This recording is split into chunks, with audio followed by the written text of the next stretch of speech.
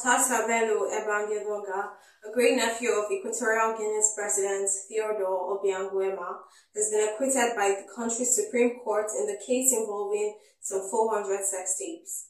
The Apex Court acquitted Engonga, the recently served Director General of the National Financial Investigation Agency (ANIF), of all charges related to explicit videos that went viral on social media. In its ruling on Wednesday, November 27, 2024, the court determined that the intimate encounters showed in the videos were consensual.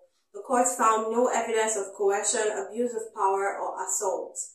The court emphasized that medical tests proved that Engonga had not passed any sexually transmitted diseases to those involved. It would be recalled that the scandal erupted after footage emerged of Engonga engaging in intimate acts with multiple women, some allegedly filmed in his office. One of them, a light-skinned married woman, alleged that while some recordings were consensual and deleted, others were made without her consent.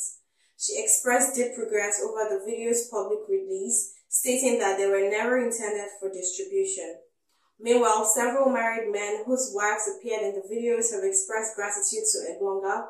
They revealed that the videos exposed hidden aspects of their married lives, leading to some pursued divorce.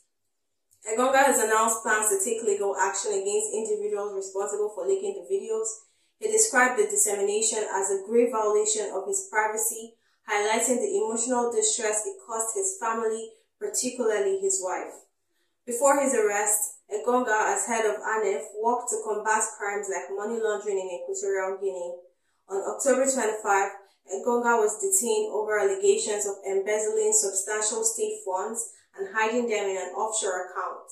He has not publicly addressed these accusations.